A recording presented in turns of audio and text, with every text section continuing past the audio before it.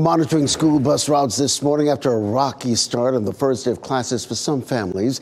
WRAL is your back-to-school headquarters. WRAL is now heard live at the bus yard, watching for any delays or mishaps that could happen today. Good morning, Naya.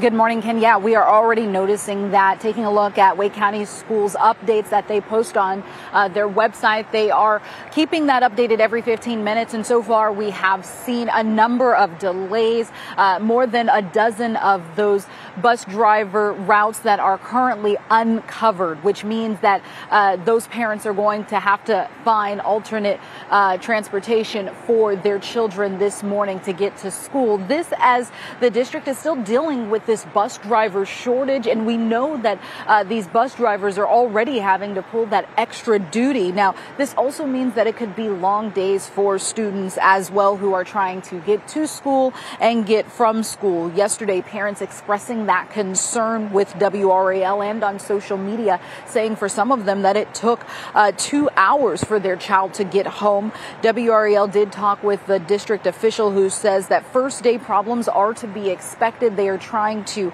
work that all out, but they do encourage parents to check the Here Comes the Bus app so parents can know what is going on with their child's bus and if it is going to be covered or if there's going to be a substitute driver. Now, we'll continue to keep you updated this morning on what we're seeing when it comes to the elementary schools. Naya Harden, WRAL News in Raleigh.